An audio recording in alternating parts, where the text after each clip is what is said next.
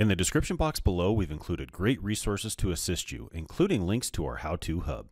Be sure to check it out often, as we are always updating the content. We are going to install Virtual SmartZone on Microsoft Azure. I've already downloaded the necessary installation media from the Ruckus support portal. One item to note, the compressed file when downloaded is roughly 2 gigabytes. However, the uncompressed file is around 40 gigabytes. Because that file is so large, upload times can take quite a while, so I'd suggest you plan ahead for that. The first thing we need to do is create a resource group. I'll use the search bar and enter resource groups and select it. Now we click on Add. I'll give the group a name of How to Hub Demo. For the region, we are using our Southeast Asia resource, so I'll have to add it here. This will obviously differ based on your requirements. Then we click on Next. We won't add any tags here, but you can if you'd like. We'll click Next again. Everything on a review screen looks good, so I'll click on Create. Once the resource group is created, it can take a few minutes to appear in your list. You may need to click the refresh button a couple of times. I've opened our group just to show the details. Now we need to upload our image. I'll search for storage accounts, select it, and then click Add.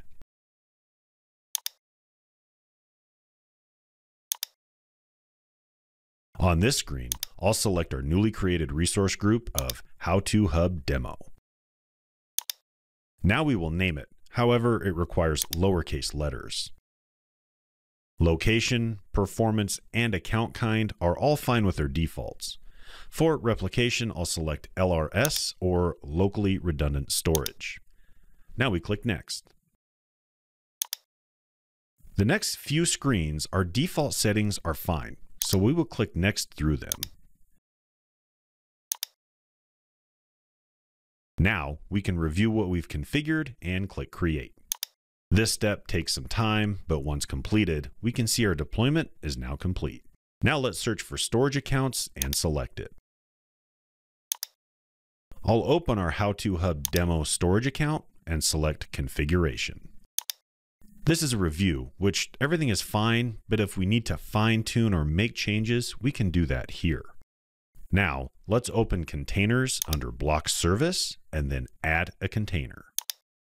We will give it a name and click Create. Once created, we'll open it.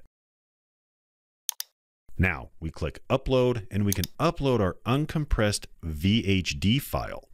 I'll need to uncompress ours first, so I double-click to extract it. Now it's in our subfolder, so we'll go back to Azure, open the containing folder, and select it to upload, then click Upload.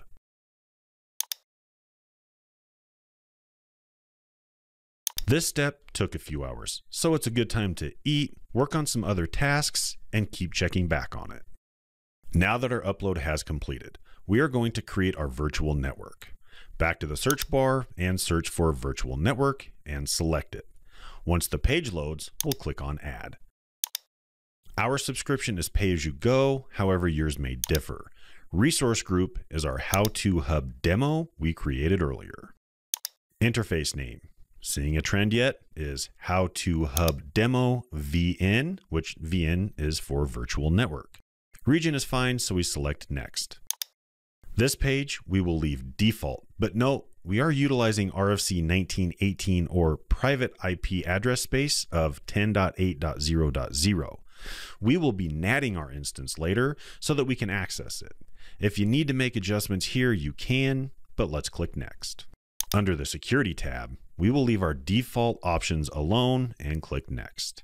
We will have to do some work with the firewall later, but I want to perform that separately. Again, we don't need tags, so we will click Next. Once validation is complete, we click on Create.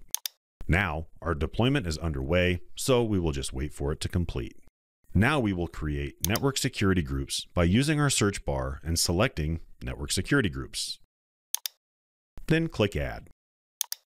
We will select our same resource group and create a name following our same pattern of How to Hub Demo SG, SG for Security Group.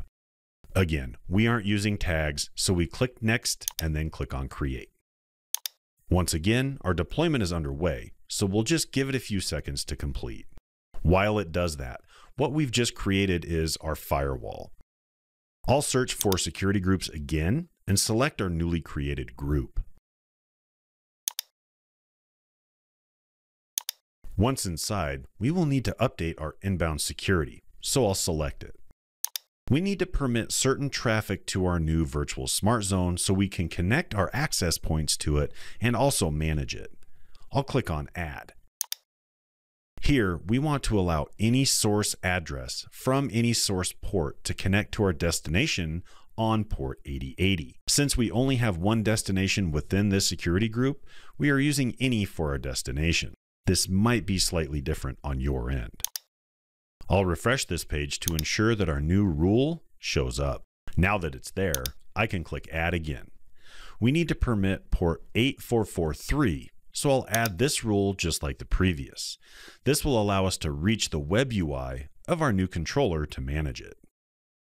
I've gone ahead and added 2 more ports to our list, port 22 and port 21.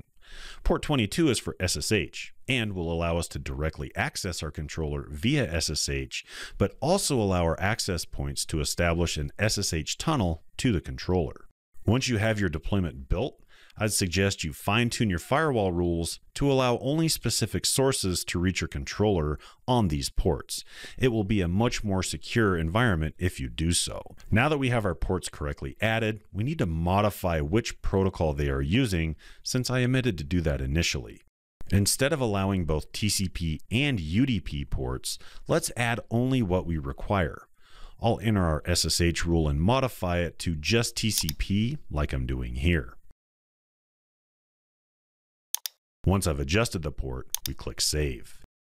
I'm not going to modify each port since this is a demonstration, and once we're done, honestly, we will delete it, but I wanted to show you how to do this. Now we need to create an image.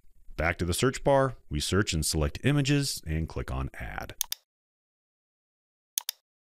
Let's give it a name of How To Hub Image and select our How To Hub Demo resource group.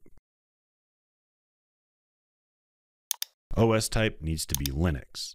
Under Storage Blob, select Browse and select How To Hub Demo, which is where our storage container lives. Then select the container, then the VHD image, then click Select. Everything else looks great, so let's click on Create. Great, the image is now created, so let's click on it. Once inside, click on Create VM. Resource group is correct, so now we'll name it How To Hub Demo VM. Image is selected and correct. Under Size, we click Select Size. We need to select the appropriate VM size based on Virtual SmartZone's installation requirements. The best match here is B4MS. This provides us with 4 virtual CPUs and 16 gigs of RAM. Now we click Select. Change authentication type to password. I'll create a username and a password here. This password is not for Virtual SmartZone or the management of that appliance, but for the image. So be sure to make this username and password something that fits your overall Azure management best practices. Note, under public inbound ports, we are allowing selected ports. So let's drop the menu down and select the appropriate ports, then select Next. OS disk type, we will select standard hard disk drive, and encryption type is fine as default, then Next.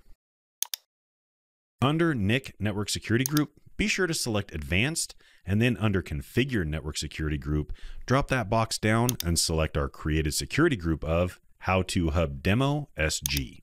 Then click Next. Management looks fine as default, so we click Next again. Again, our defaults are fine, so click Next.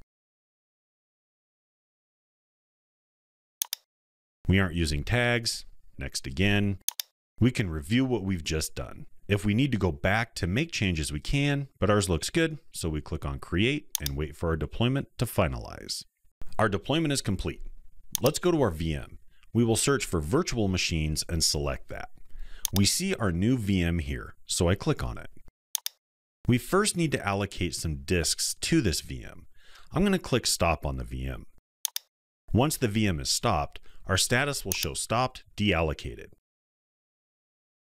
Now let's navigate to Disks in the sub-navigation menu and then click on Add Data Disk.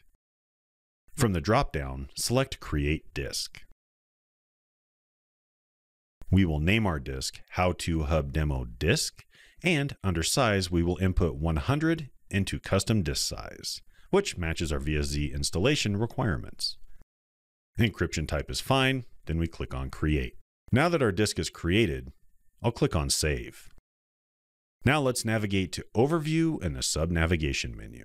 Let's start our VM by clicking on Start. Once the VM starts, it will provide us with our public IP address. For security purposes, I've blurred it, but this is where it's located. We need to make a note of this IP address as it will be required to perform the setup on Virtual SmartZone and also how we will manage our new appliance. Now let's SSH to our new appliance via its public IP address and get the initial setup steps completed. I have a terminal window open and will SSH to the IP. I'll log in using the default credentials of admin as the username and password. We can change this later. Now we enter enable, use admin as the password again, and type setup. In cloud platforms, we do not have a 3-interface setup for Virtual SmartZone, so we will be using High-Scale for our implementation. And yes, we are sure. Now we want to select IPv4 only and DHCP. Since this is a public appliance, we will just use 8.8.8.8 and 4.4.4.4 for our DNS servers. These servers are Google's but work great for DNS. Now we enter Y to apply these settings and wait for the system to configure the network components. Once the apply is complete, we are asked to accept the settings, so we type Y for yes. We are done with the CLI aspect of this portion.